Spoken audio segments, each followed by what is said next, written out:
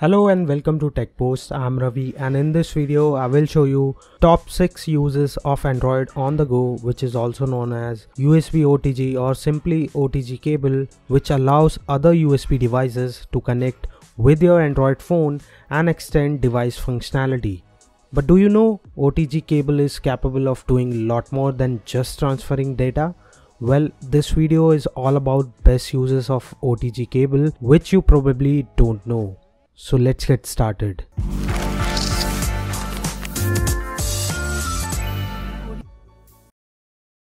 If you own a DSLR with non-rotating display, or if you are planning to buy an external display for the detailed live view, then this hack will definitely going to help you, and mostly to my fellow YouTubers.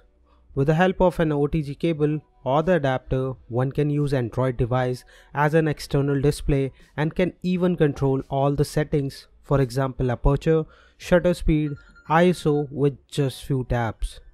Not only that, it can capture photos, help you focus on the subject precisely, record videos, and you can even view captured photos, videos and delete them if you don't like them. There are several apps available on the Play Store, but most of the compatible and working apps are paid. For example, the CamCap, DSLR controller, etc. But I am using the QDSLR dashboard app, which is also a paid app but works perfectly fine with my D5200. I tried DSLR controller and CamCap also, but they doesn't work with this model.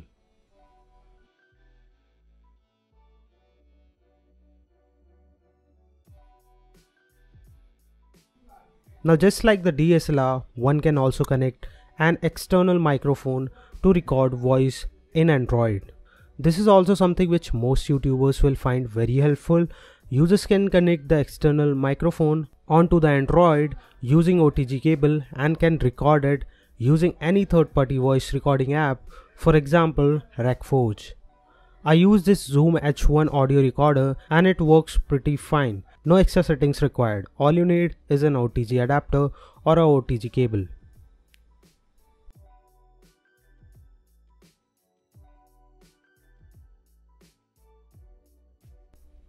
Now this is the technique which Android users will love to utilize, as this allows you to charge two smartphones.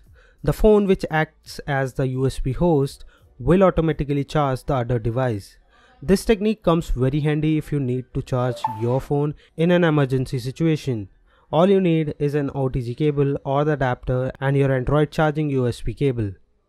Also, with the help of the Samsung Smart Switch app, you can transfer messages, call logs, contacts and much more between Android devices with the help of OTG cable. Now this is very useful when you change to a new phone, and it also consumes very less battery. If you love playing games on mobile devices, you probably know how boring it is to play first person shooting, that is the FPS games, in an Android device. So I use this RedGear game controller, which works both on PC and Android. Nowadays many Android games support external gamepad, and you can easily connect an external game controller to your device using OTG cable. This RedGear wireless controller is available for just 1150 rupees on Amazon. To watch full review of this controller, click here or use the link given in the description. Now the best thing about this controller is that this doesn't require any third-party app to configure or map keys for different games. It's hassle-free plug-and-play game controller. If you don't like to navigate your Android device, or if you use messaging apps like WhatsApp and Facebook a lot, then a wireless mouse and keyboard will definitely help you to exchange messages quickly. You can connect your USB mouse and keyboard with your Android device using OTG cable. Now this is something which most people won't use, but we thought to include this in our top uses of OTG. Reason being, say if you want to connect your Android with your TV via HDMI, and in that case a wireless mouse and keyboard will come handy and will definitely going to help you quickly navigate your Android device. On mouse, when you right click, it will navigate you one step back. In other words, right mouse click acts as a back navigation button. Then there are these shortcuts that are really useful, for example Ctrl C or V to copy and paste, and similarly Alt plus Tab to switch between apps quickly, just like in Windows. And I think these reasons are probably good enough to use a wireless mouse and keyboard on an Android device. So what do you think about this? Please comment below. Nowadays people use portable Bluetooth wireless speakers, but did you know that your Android device also supports USB speakers? You can connect any USB speaker to your Android device and listen to your favorite music as long as your Android is on. I have this old Philips USB soundbar I purchased 6 years back, and this works very well. Sound quality is just great, similar to when connected to a PC or a laptop. But the best thing about this USB soundbar is that it consumes very less battery power, which is something I didn't expected at all.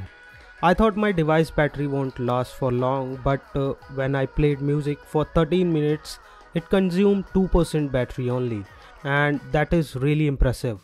All you need is an OTG cable or adapter and just plug and play. You don't need any extra app to enable USB soundbar.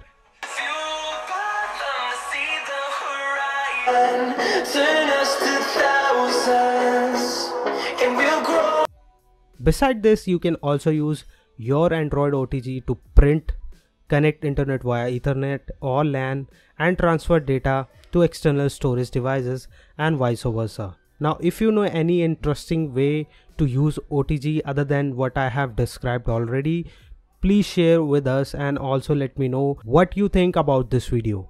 Do subscribe to our channel for more such videos and hit like if you like this video. I will be back with another interesting video soon. Thanks for watching. Have a wonderful time.